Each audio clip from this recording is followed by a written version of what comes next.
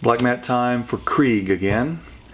This is the second of 3 sabers that he commissioned from me. This is a korbanth Jade with an ultrasound 2.1 high output speaker, 3.7 volt lithium ion rechargeable battery, my translucent pommel with Crystal Pommel, and activation switch under the accent LED.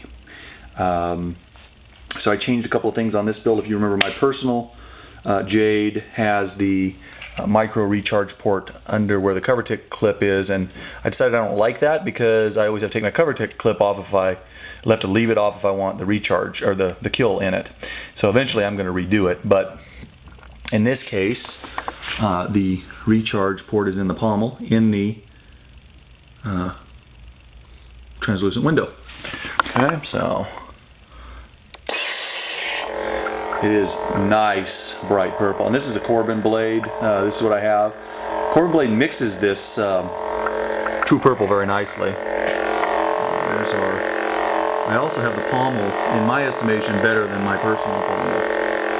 This is very nice muted purple, UV LED there, and it came out really nice. And this sucker is very, very loud.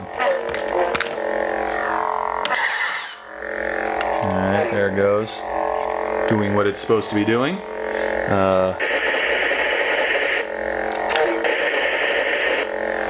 So anyway, that's it for Krig's second of 3.